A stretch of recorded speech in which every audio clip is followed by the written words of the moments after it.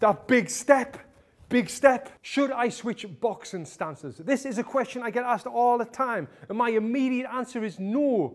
You shouldn't switch boxing stances. You should use your time in the gym to keep trying to perfect your traditional boxing stance. Why do you want to try and perfect the other boxing stance when you haven't even perfected your traditional boxing stance? But on this video, I'm going to give you 2 different scenarios when you should practice and learn how to switch your boxing stance.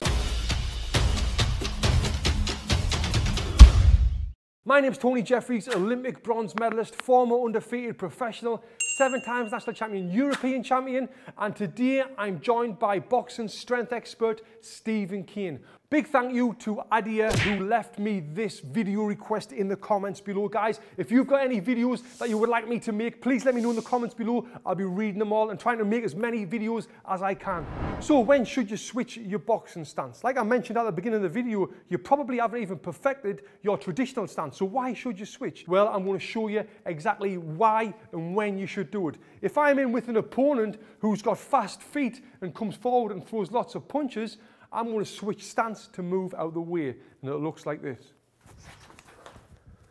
There, I've just switched boxing stance for a split second, and what I did as he come forward, I went from orthodox to southpaw, back to orthodox. Now I'm not in the southpaw stance trying to box here, I'm using this method to move, because I can move really far, really fast, and I've just probably covered 8 feet of distance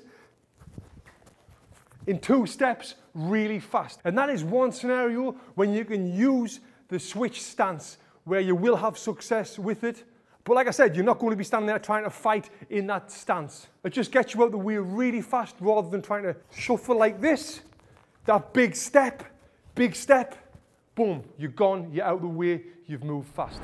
And the second scenario when you might want to change your boxing stance is when I'm with my opponent here and we're both thinking. If I've switched stance, now I'm here, now I've really got him thinking, he's all confused. Now when I'm in this position, this is an uncomfortable position for me to be in. I'm standing southpaw. But all I'm doing this for is to get into my opponent's head. He's now got to switch his game plan up because now he's in with the southpaw. And when someone switches southpaw and you're in the ring with them, you immediately know that they've done it. And it really makes you think about the game plan that you're trying to implement, that you can't do it. You've got to reset and think about everything else. So basically, you're trying to confuse your opponent by getting in their head by switching southpaw. Guys, if you enjoyed this video, please subscribe for more boxing education videos like this. Got any video requests? Leave them in the comments below. I'll be doing as many as I can. Thank you for watching.